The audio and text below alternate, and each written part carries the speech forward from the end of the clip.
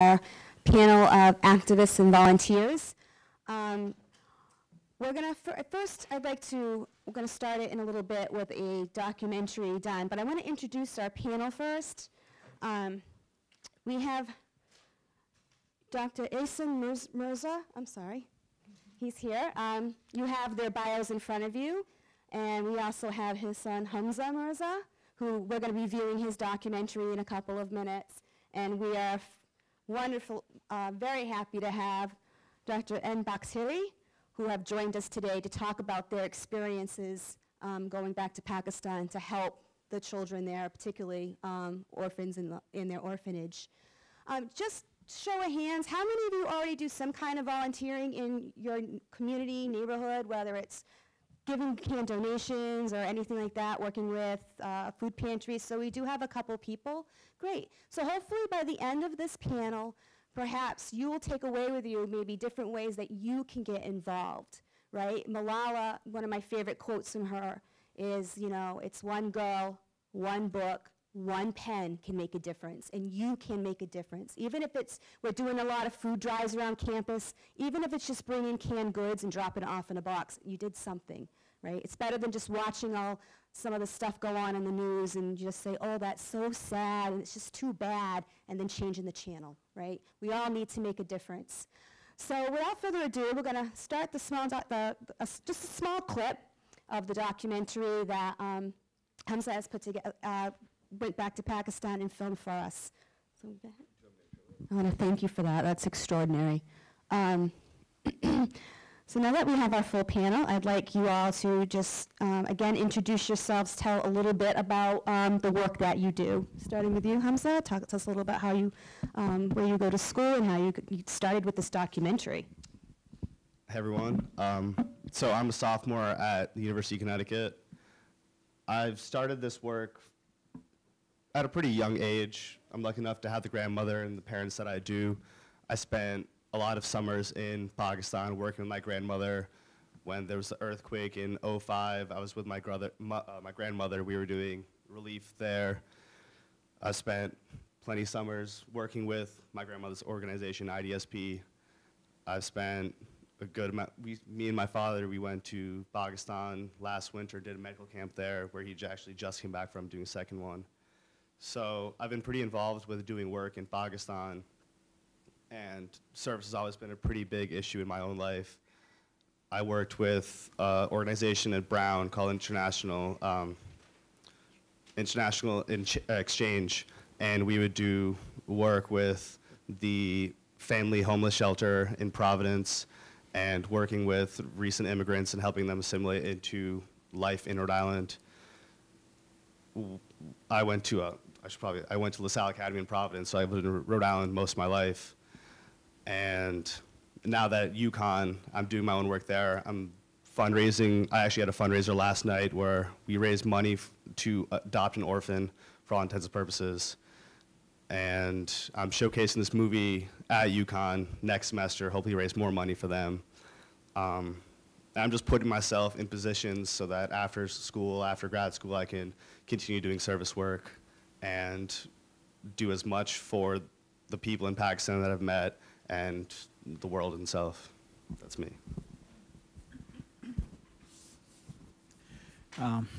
Shalom. Good afternoon. Namaste. Salam. Peace be upon all of you. My name is Ehsun Mirza. I'm born and raised in Pakistan, Karachi, a country of officially 180 million people. It's probably up to 200 by now. I'm a physician. I work at Kent Hospital in Warwick, Rhode Island. I'm an intensivist. I did my critical care fellowship at Brown University at Rhode Island Hospital. And between me and my wife, who is more of an enthusiast in welfare, social welfare development, with her support, I, for the past few years, have been able to fundraise enough to go once, if not twice a year, to rural Pakistan, where I take medical camps. I hire physicians. I take midwives from my mother's organization. pharmacists. We hold medical camps, treat as much as we can, teach as much as we can in a couple of weeks. I just came back yesterday morning. We saw about 4,000 patients in the area where slightly off where Malala's land is. So it was interesting. So we'll talk more about it, but that's a little bit of my background. Good afternoon. Hello, everybody. My name is Quartulain Bakhteari. You must be wondering if I'm the mother and the grandmother. So the difference in the name, because I kept my maiden name, my father's name, and I did not change after my marriage. I have been raised and brought up in a refugee camp in Karachi when the subcontinent, Indian subcontinent in 47 was divided. And that's the time when my parents were sheltered like millions of refugees in Karachi. And I happened to born there, and my first 12 years of my life was in that camp. And that is where I learned all the community living and sharing and caring and how to be happy with nothing, even if you have no water, no home, no food. Or every day is unpredictable whether you'll get your next meal or not, whether there'll be water or not, whether you'll find the house back home after wandering in those camps, I remember. So, but still, in a way that those 12 years taught me how to be contented and happy and be optimistic, because everything was being created in a refugee camp. You know, if any of you have that experience, everything is being created out of nothing. So that became like a second nature of mine. And it was carried on. I was married at 16, naturally, in those days, traditional marriage. 21, I had 3 kids. And I continued with my education. But I was all the time drawn to the communities. And once I did my master's in social work, then I went off into community development. And to date, I am a community activist and a community educationalist. I did my PhD in the same subject from England and built a model of how to build methodologies for change with the people and how to then affect the policies of the country. And doing that and practicing that from Karachi to across the country. And finally, for last 16 years, I'm in Balochistan, a province which is neighboring Afghanistan and Iran.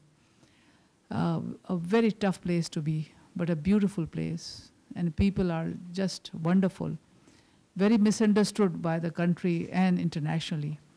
But the lessons are that we need to know more before, with our own selves, we need to really find out more before we really take what media tells us, what the secondary or third sources tell us. It is all so, I must say, so different than what the reality is. Later, if I'll come back for more on my work, what I do. Hello, everybody. Assalamu alaikum. May God's peace be upon you. My name is Humza Akhtar. I'm a practicing physician in Rhode Island. I do practice medicine as well as hematology and oncology.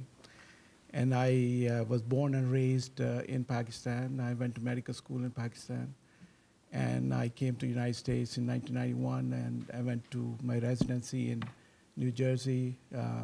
And then I did my fellowship in cancer medicine at Brown University. So now I practice in a private practice, and I also go to a hospital-based medicine as well.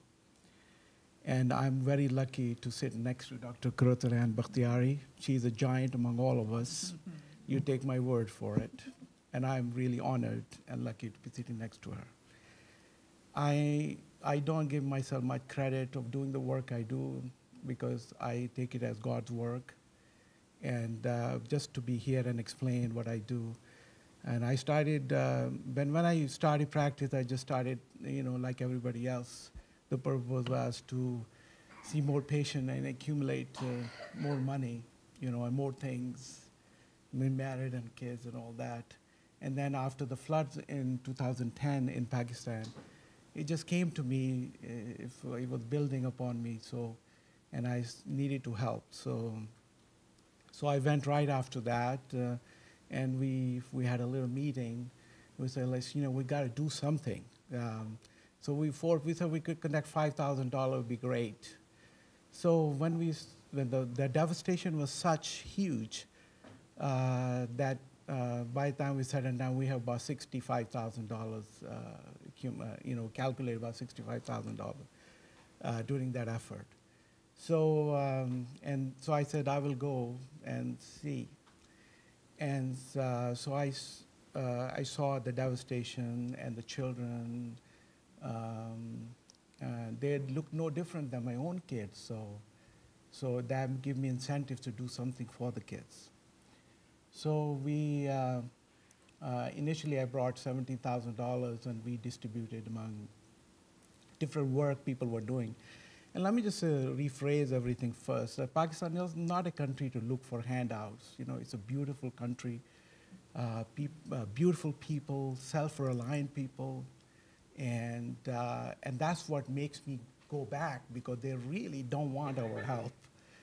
But I think at the same time, they, with a little enrichment, they'll do much better. So anyway, in January of 2011, I went there, and I went to this area where the floods were, and the children were walking around with no houses, barely clothes on their back. And I remember the temperature was 0 degrees that day because the car registered it. So we decided to build houses for the kids. So I said, well, we took a small community, and in the Muzaffargarh area, which is about 6 hours drive from my house in Pakistan.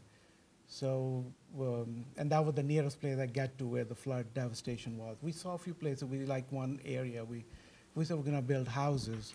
Initially thought I'll just give the money out and let them build it. But then the people who were from there said, no, you got to actually build it. If it needs to happen, you have to do it.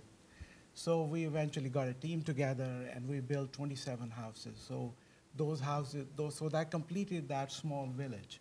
So that there are about 300 people kind of accommodating in those 27 houses.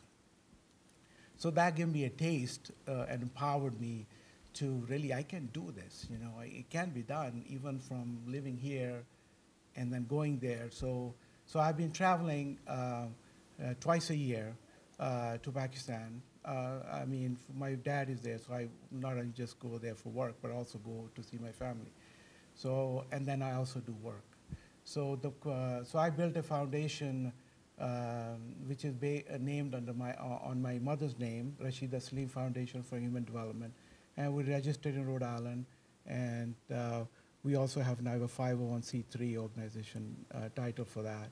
So the purpose of the organization, what I do now over there is basically concentrate on schools, and we also have an orphanage that we work for. So we basically enrich the schools. The schools, I take the schools that are already there. Like for example, one school I went, that was next to the flood-affected houses that we built for the village, and it was right in that. The children go there, and it was in bad shape. The children were sitting on the floor, and they were just basically just very, very poor environment. So I asked the teacher, what do you actually need? He said, well, first thing we need is desks, and I agree with that, because that really lifts the kids up. So we said, okay, so they were about 90 kids, I don't remember exactly, but around that. So we said, how many? So we sent them 60, by the time I left, but my friends, made it happen, 60 some desks we sent them. That completed the seating arrangement. And when I went back 6 months later, it was a complete transformation of the school by just having the desks. Complete transformation. So, but then we started building a library, then I took additional schools close to where I live, and we also have an orphanage in Faisalabad, where my family is currently residing. So we work on schools and orphanage. And I'm happy to do the work. And I don't take much credit for myself for that because it's not really that important. So, and that's what I started. Thank you.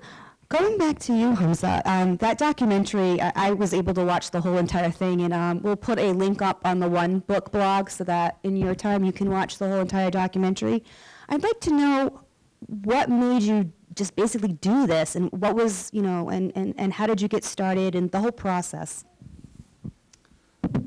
I want to say until about the beginning of this semester, a lot of what I've done is because of my parents.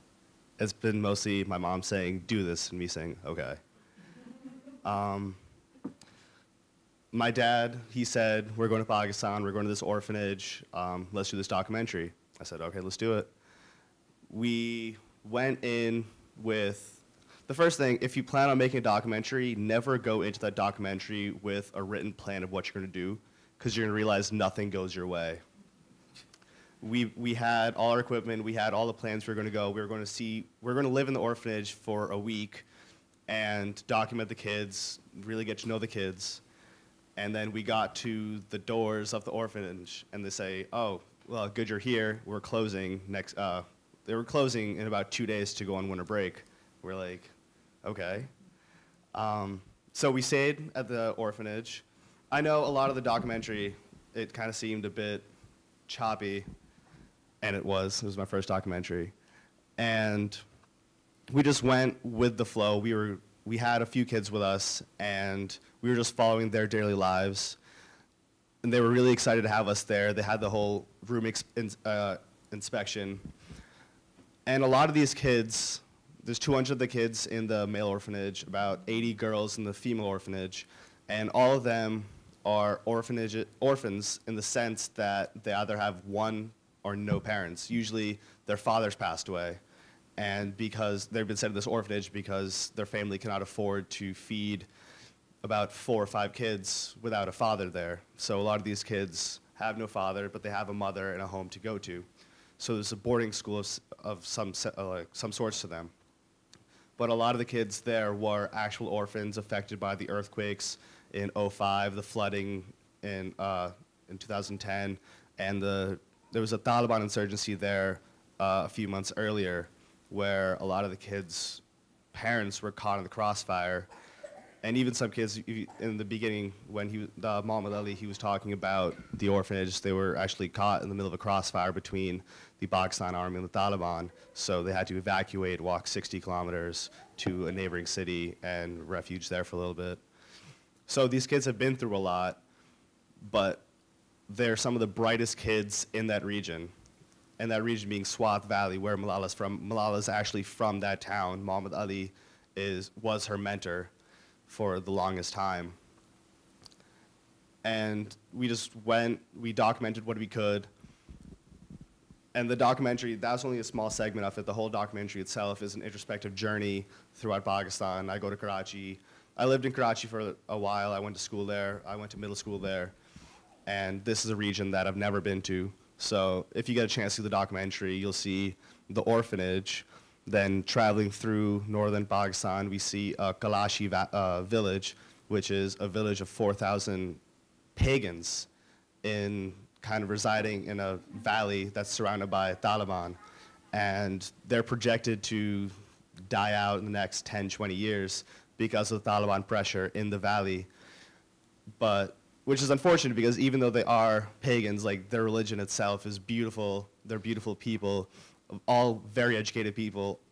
Everyone that we met had a master's of some sort, which is crazy to think in a valley miles and miles away from proper civilization or proper universities. They were all highly educated people. And then we went to Lahore, which is a place that I've been to a few times, but I got to see in a different light. And it's a very naive, it's a very introspective journey throughout Pakistan. And if you had a chance to see it, I hope you enjoy it. Dr. Mirza, would you talk a little bit more about your work when you go over there? And again, obviously you were, your mother probably got you involved, but more the conditions. Your son had said something about a pair of sneakers costs more than educating, feeding, clothing. I mean, I think when you said that, Humza, I think that registered with us more. Could you just elaborate more on that? Well, firstly, when I teach my medical students at Kent Hospital, my opening lecture is that you have more than 99% of the entire planet right now on you, meaning the shoes, the watch, the car, the clothes, the books, your $300,000 debt, all that is really more than 99% of the planet they can ever imagine. So you must, and you don't have to go to Pakistan or India or Africa to experience the poverty. You can just go down to Georgia or even North Providence, some part of the Providence behind Rhode Island Hospital. There's some seriously indigent population there. So first of all, I must insist that you have more than what you need, guaranteed. Now, if you go to places like where I like to go and work, $1 right now is equal to about 102 rupees or something like that today. The buying power of $1 compared to 1 rupee is like you can have a full bread, baked oven pita bread for 5 rupees. That's 1/5, 5 cents. For 5 cents, so the food basically is, basic food is rather cheap. Living is very expensive. However, the way they are structured in these orphanages that I worked, this was Akhbal Kaur, meaning your own home in Swat, where Malala was from. The other orphanages I went like 15 days ago was the SOS village outside Mansehra, which is part of the global village of SOS, if you've ever Googled SOS village. So what a wonderful project they have. It takes about $50, $60 tops to educate, feed, clothe, board and lodge one child per month in Pakistan. $50. So how they do it, I have no idea. But the cost of living at that level is not that much. You have to understand that you have to clean out all the other garbage that we actually try to own. We want it, but we want to have it, but we really don't need it. So they go down to bare essentials. And when you have bare essential, what that is, like 3 times food, a roof over your head, a nice clean accommodation, and a school, shoes, and friends. And that's all basically what you need. So that's about what it takes. Now, you were looking at that gentleman, Muhammad Ali, who was the principal of the school that Humza did the documentary of. His principle is very simple, is that if my child cannot study in this school, if my child cannot eat the same food, and if my child cannot sleep here, then no other child shall do that too. So there are people who are extremely motivated, selfless, dedicated, and honest people that are doing such work. Even in SOS Village that I saw, I mean, like, I have my own slideshow, but we don't have time for that. And you see these kids, their eyes can tell whether they're happy or not. And you look into their eyes and you see them happy. And all they have is, they don't have iPhones or iPads or whatever else you guys have nowadays. No sneakers, no 3 pair of jeans, none of that stuff. But they have each other and they're happy. And the people take care of them.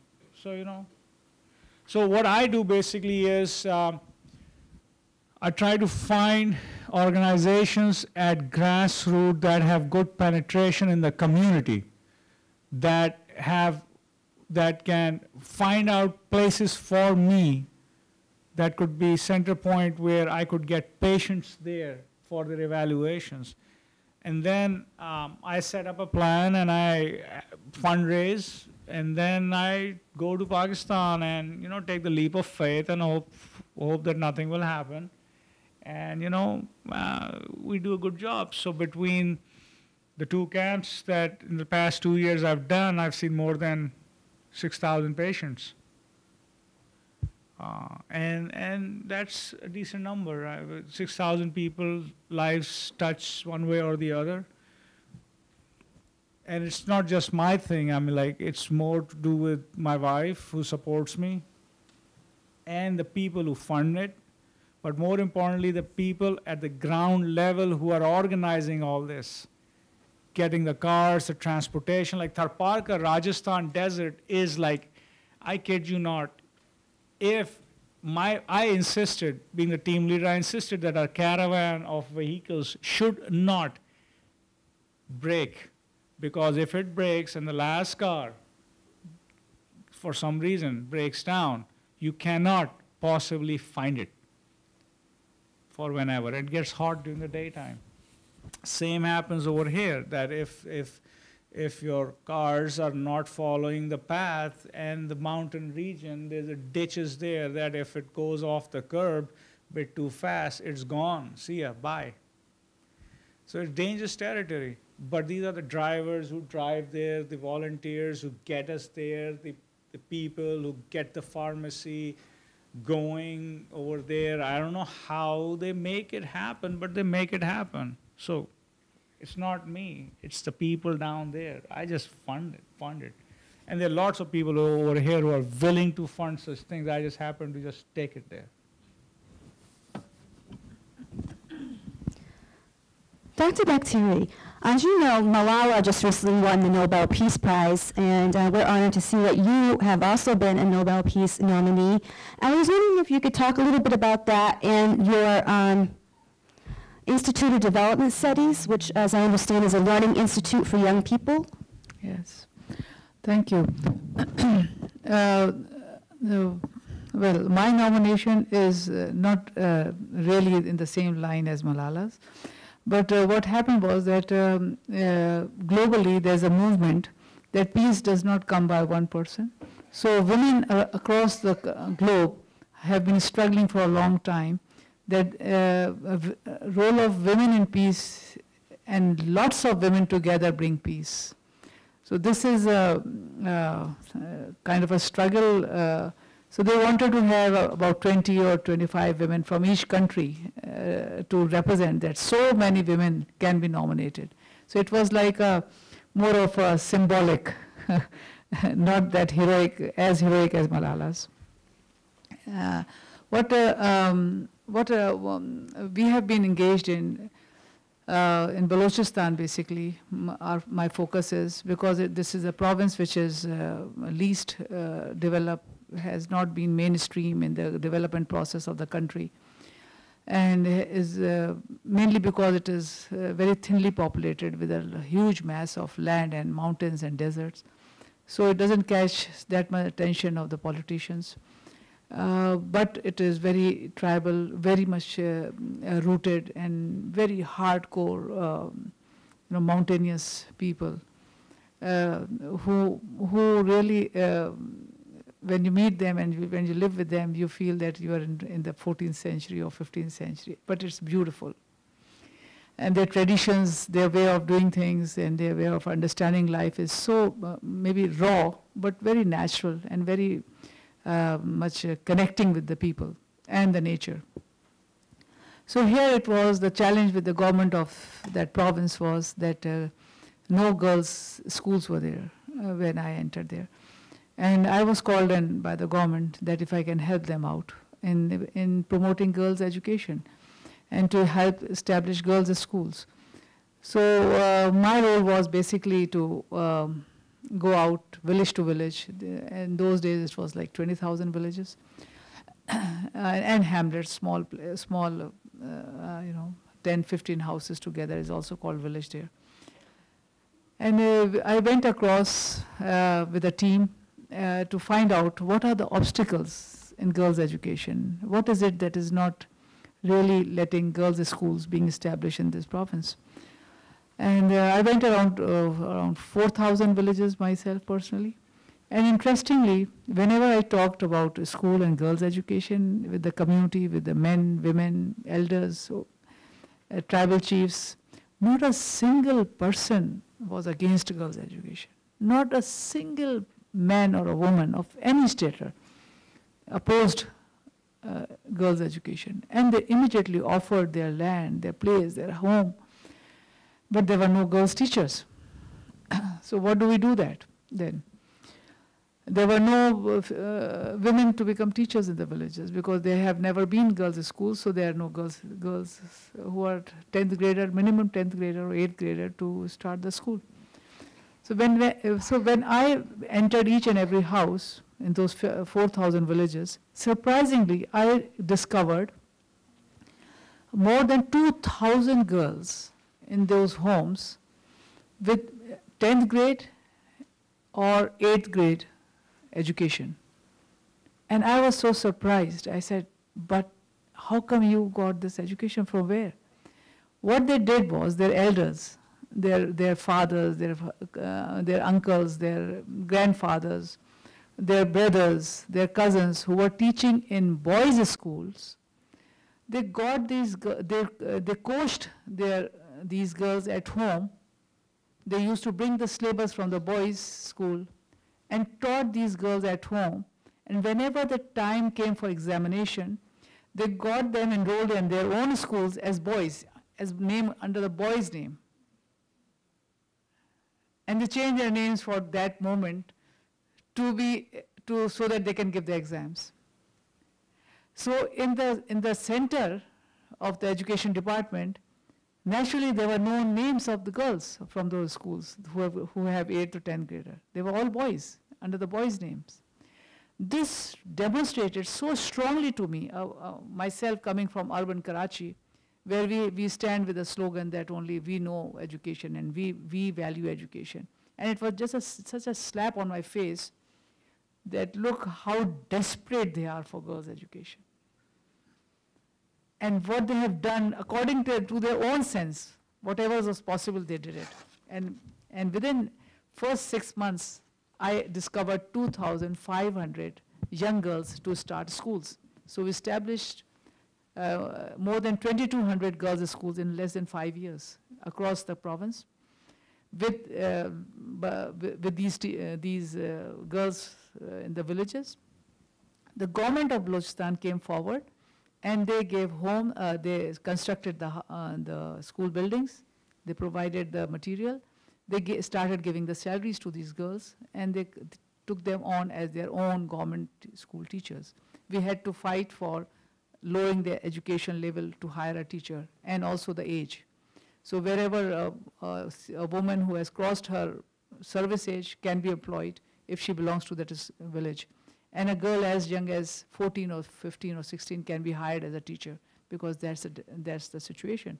So the policies had to be shifted.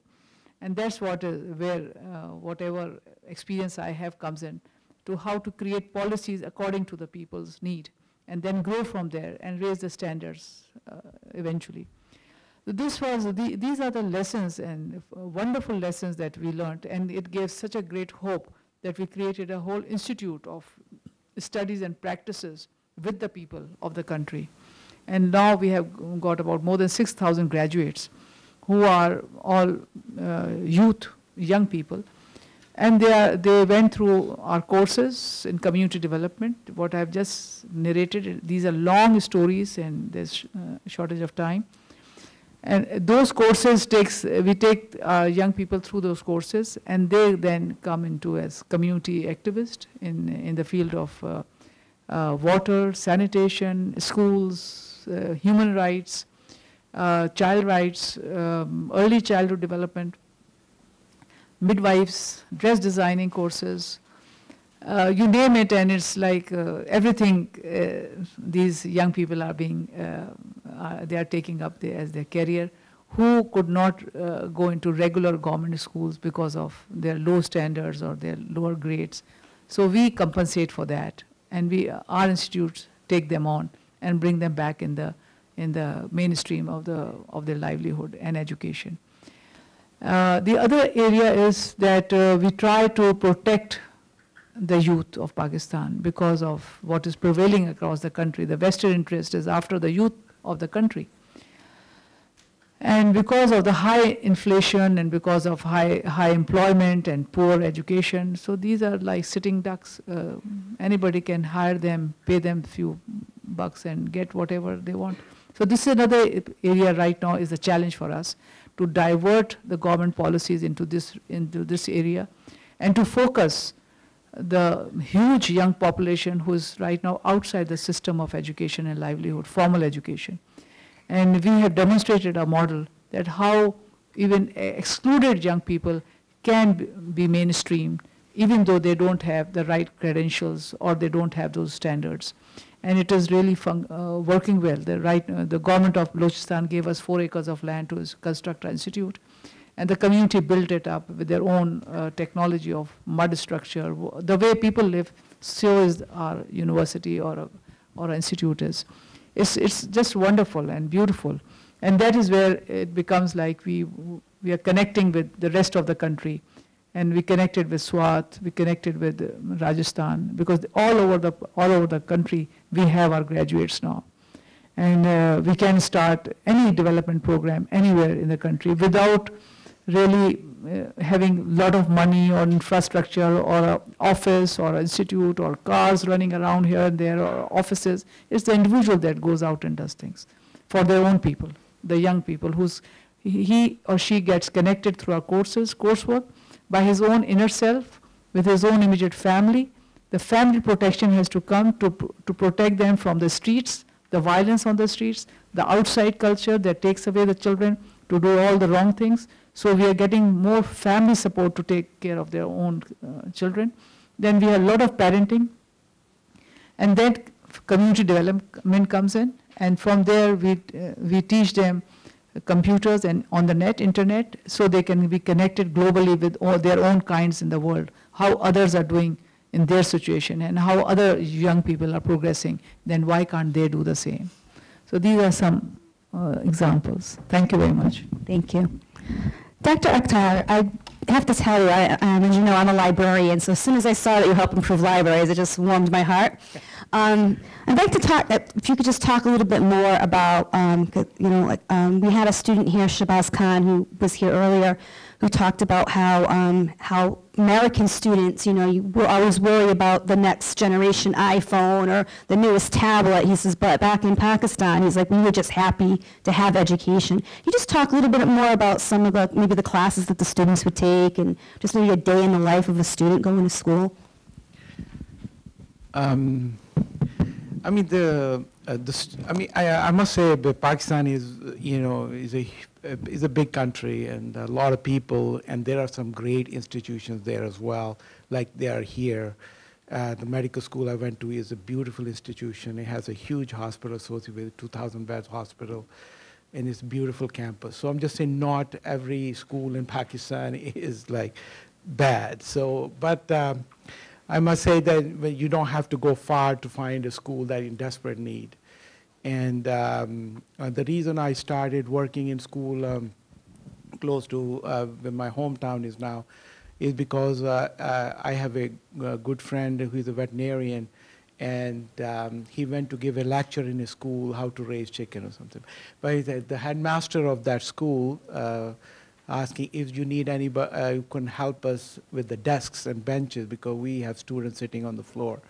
So when I went there, he told me, and then we went to see the headmaster there, and then we started working with the school. So there are a lot of people who really want to be, the teachers are really good. I mean, they really want what is best for their student, like here. The teachers are very good and they want the best. But sometimes the resources are so limited that it's almost ironic. So for example, I went to this school, I saw a nice big room. I said, what is that? He said, that's our computer lab. So I said, but why is it locked? He said, well, you know, they built the building, but they ran short in money, so they didn't have the electricity. I said, but you have electricity right there? Oh yeah, but they ran short in money, so they can.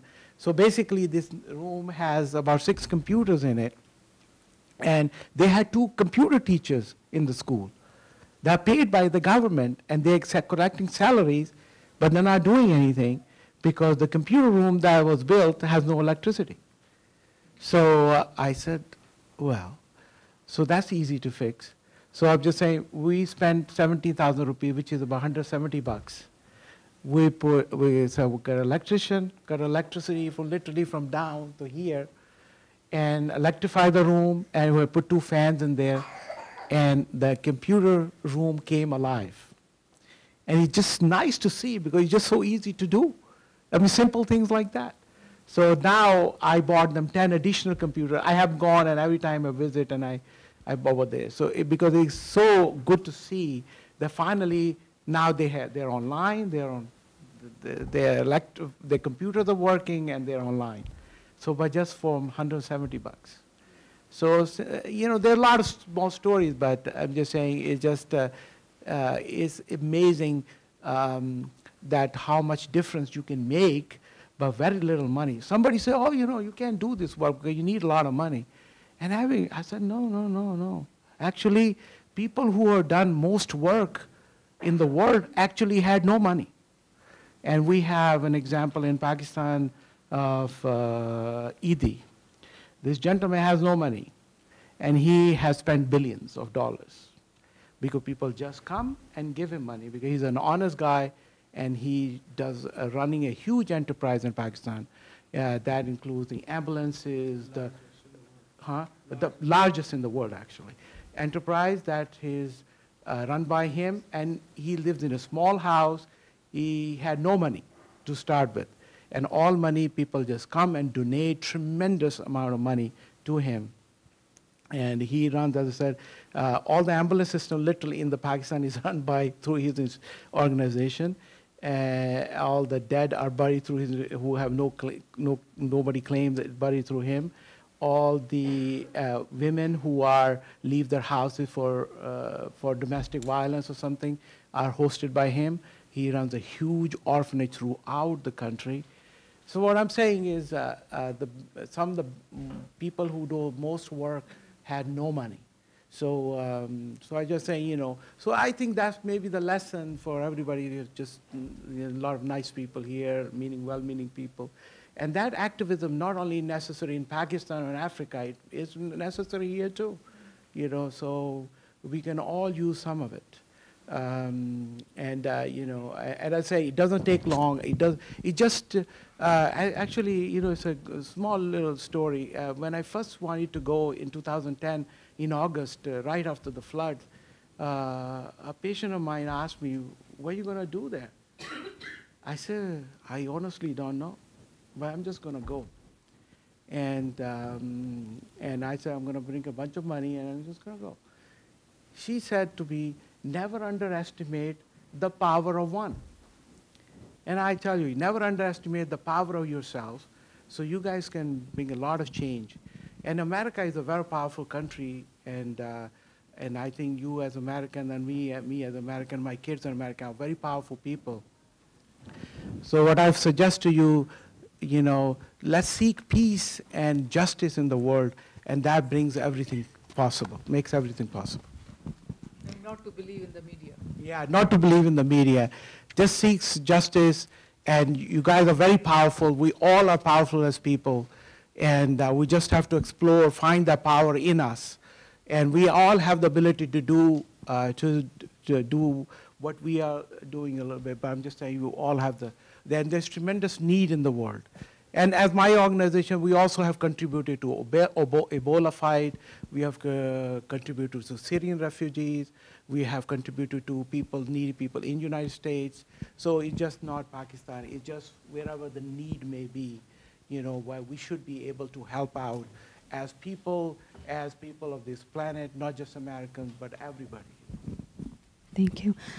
At this point, does anybody have any questions for any one of the panelists? Anybody like to ask a question?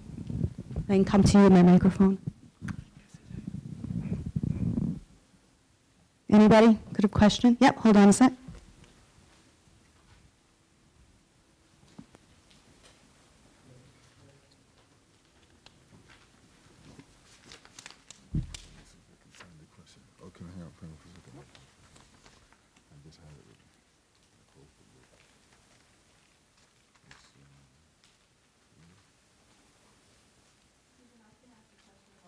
Okay, sure, we'll come back to you. Sure.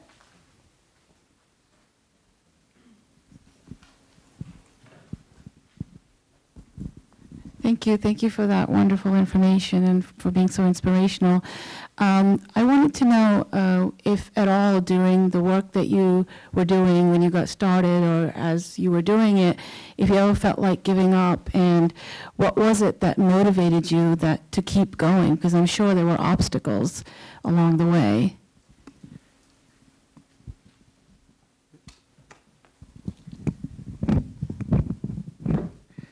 I mean, what motivates is when I saw those kids going around without much clothes and had no place to stay, no house to live in, and I thought they looked no different from my kids, really.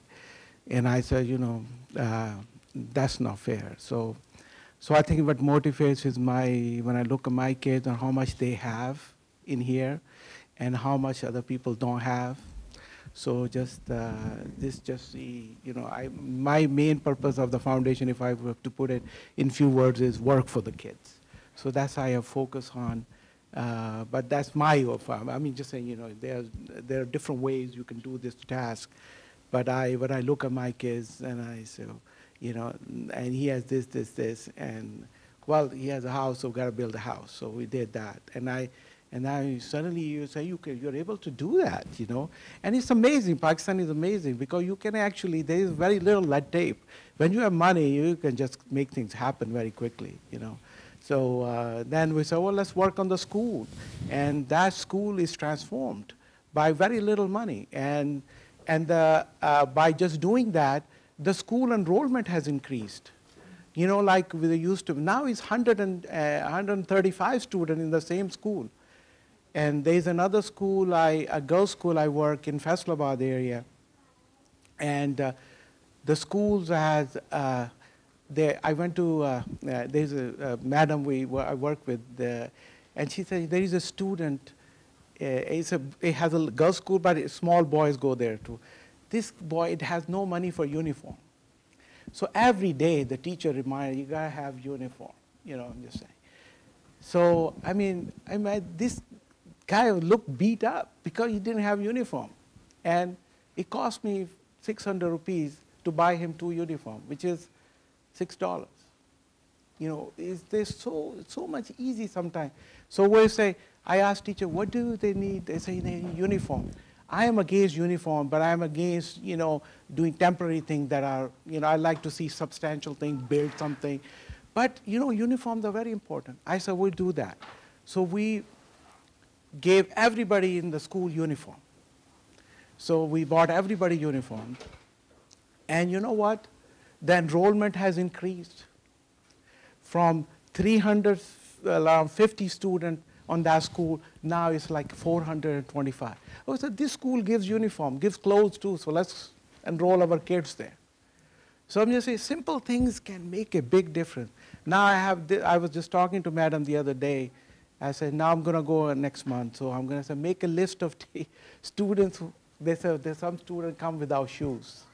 So we're going to buy them shoes. So it doesn't take a lot. I mean, just, you know, it really develops the school per se, because school enrollment has increased. So this is how, I mean, there are difficulties always, but I enjoy this work so much because I see the smiles on the kids' faces. And, you know, so I never been a dull moment. There have been times I've been discouraged, like when I used to travel 6 hours one way and 6 hours one way to 12 hours just to get there, or get and back. And then we used to stay there 2-3 hours and do the work. that was exhausting. But I'm just saying, but it is worthwhile work, and anybody can do it. And I assure you, it is in you, all of you, to do it at a smaller scale or a bigger scale. And as I said, America is a very powerful country. You guys are going to be in different positions of power.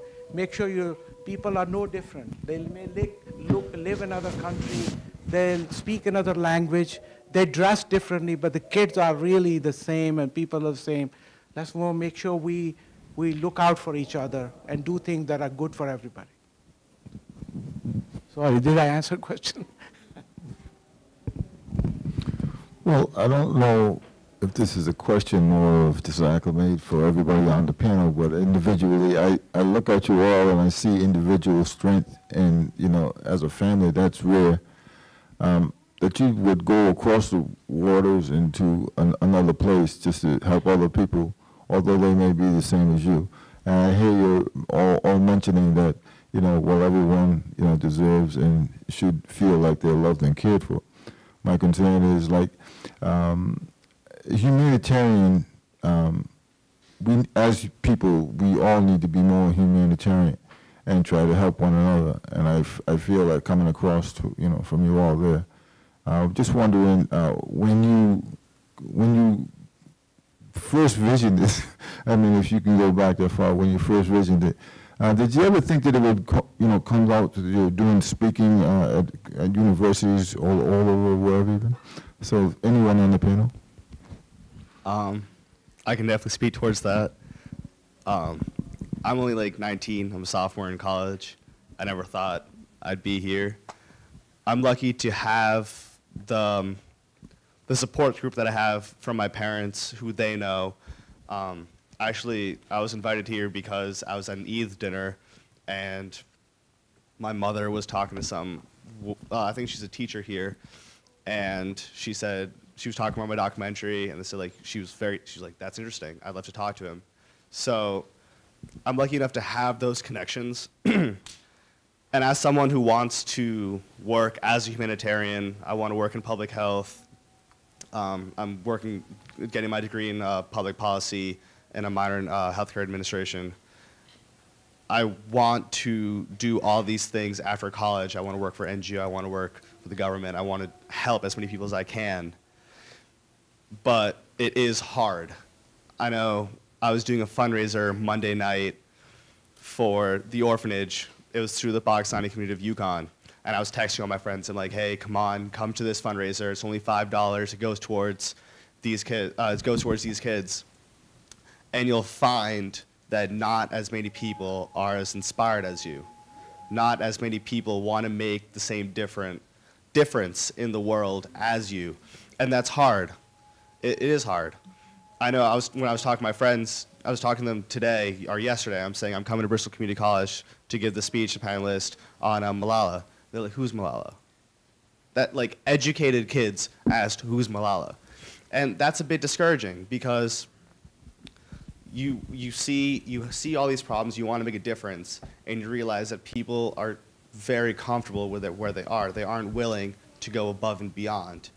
I'm lucky to have the father, mother, and the grandmother that I do, to know Saeed, to know the people that I do that inspire me on a daily basis to make me not ride the coattails of my parents. I've been riding my parents' coattails for the longest time, but now because of all these people that I've met, the adventures that I've been on, the experience that I've had, I have the ability to be accountable for myself and become an inspiration for other people. And I know it's hard. I'm sure many of you people are here because you want to make a difference. It is hard, but don't be discouraged, because then you end up to be like my grandmother, who went through as much adversity in the world, and now she's not only talking here, she's talking all around the world, giving speeches to a lot of people. She worked for UNICEF. She's a Nobel Peace Prize nominee. And I would just say just keep grinding. The struggle's real, but, you just got to keep pushing. When you work with people who have nothing, you tend to realize that it is you are not important, they are important. If you work genuinely with them, so very soon, if you keep on doing it, you stop worrying about your own personal projection.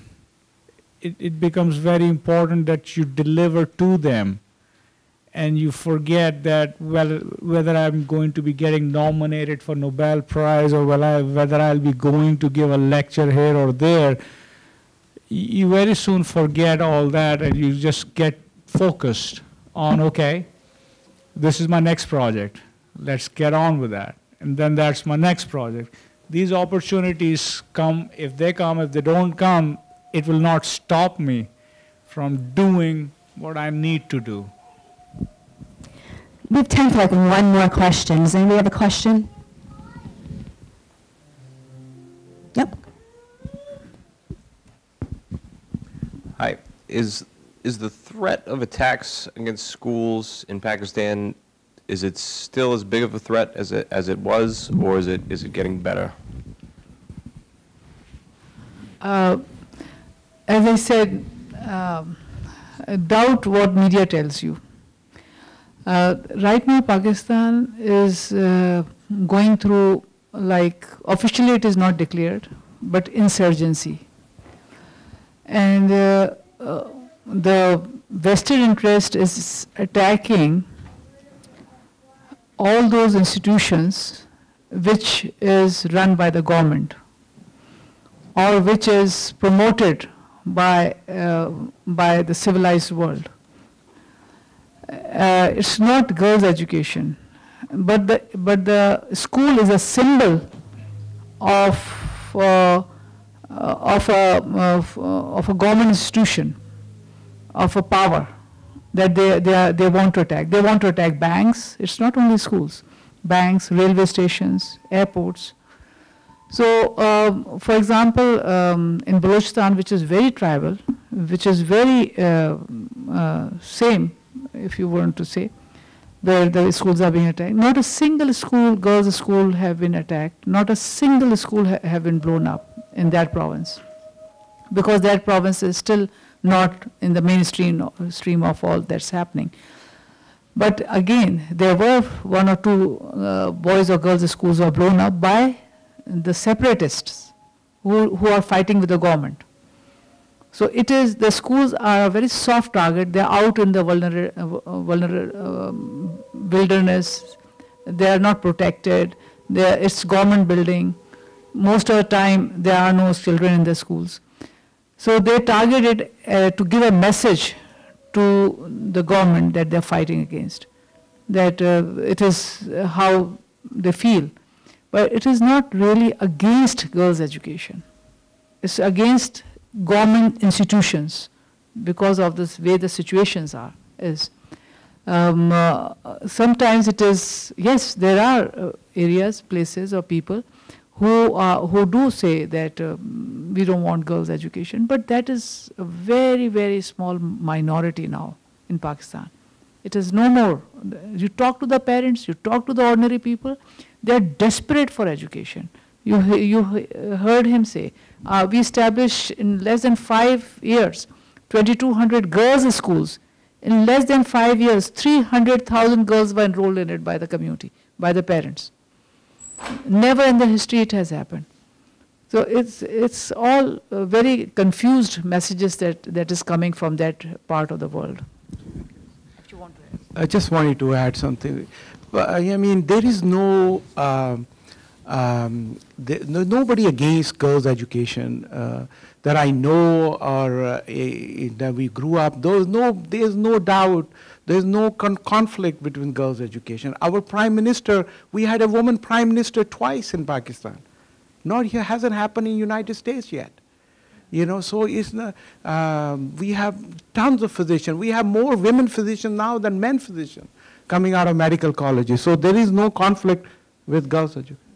Yeah, you know, so this is not in doubt. This Taliban is a torture for our country created by external forces. If you read Malala's book, she says that in that. If you actually read it, you know, these Taliban were created to fight Cold War. with the help of United States, with the help of Saudi Arabia and Pakistan military. Three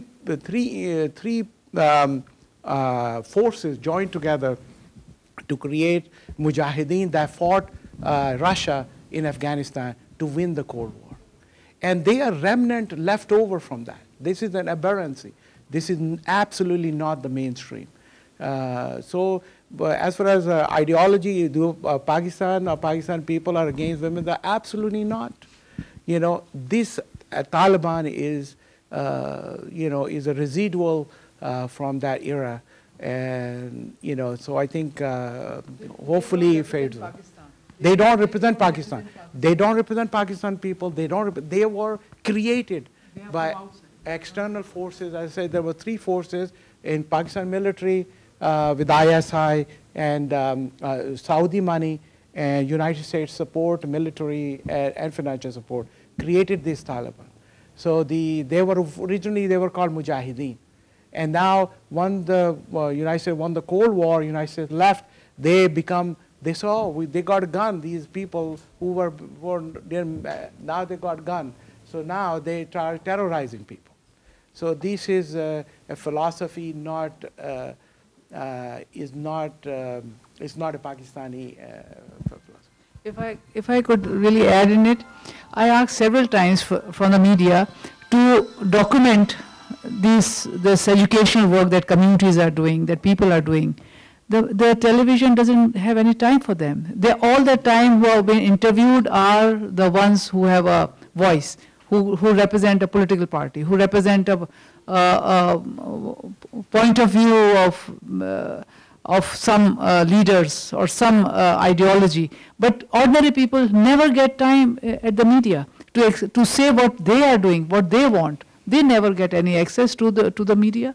If only they can come and speak, then only you will know what real, actual Pakistanis are, what the ordinary people are of Pakistan, which are majority. But the media doesn't cover the good stories, the positive breakthroughs, the way communities, huge communities resisted when a woman lay doctor was kidnapped by these Talibans. Whole Pashtun community is where we work. Just no forces, no police, no army. The people themselves fought with them and got the lay doctor recovered and finished them all by themselves. The ordinary people did it. The way the people of Pakistan are standing up against these resistance without any support because they are just people. When their community or somebody is attacked, they have to just come and, they're not prepared like a soldier or something. But everywhere, the ordinary people are making a big difference. And this is how we are all still surviving and growing. Pakistan is a very misunderstood country at the moment. And we have to really find out what is truth and what is real and what is being told. It's really unfortunate, very unfortunate these days. Thank you. Thank you. The One Book Committee would personally like to thank Farah Habib for helping us put together this panel. Without her, this wouldn't have been possible. We also like to personally thank you for taking time out of your very busy schedules to come here and talk to us. I wish we had more time, because I could go on forever. I have a bazillion questions I'd like to ask. But again, thank you very much. Please refer back to the One Book blog or our Facebook page. We have links up to the full documentary, and if you could share your presentation with us, we'd be more than happy to share that as well. So thank you. Give them a big round of applause.